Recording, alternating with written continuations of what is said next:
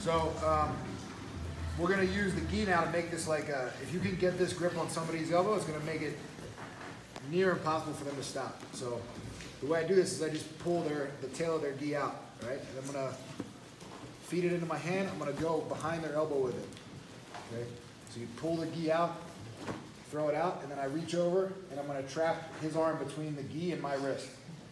And then I get a grip on his wrist, and now you'll see when you get this grip, you can have your partner try to yank their arm out of here, and it's locked in fairly tight.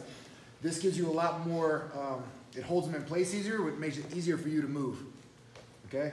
So you're just basically getting the tail of his gi out, around his tricep, into your hand, and then make sure that it's tight. You can't be like loose here with a lot of slack. Pull all the slack out, get the grip. It'll make it very easy to move his elbow to the center of your body. Don't pull it further, all right?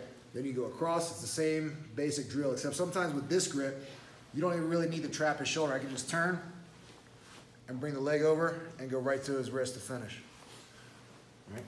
So we'll do the same basic idea, except now I grab the gi, go behind his tricep, grab it tight, grab the wrist, pull it to the center of your body, make sure you have solid control, and you go through the same steps. Get the other side collar, hold his posture down, climb your legs up, twist, leg comes over, and finish.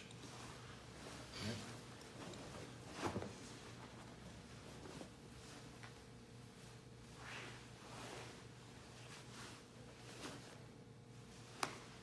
1, 2, 3.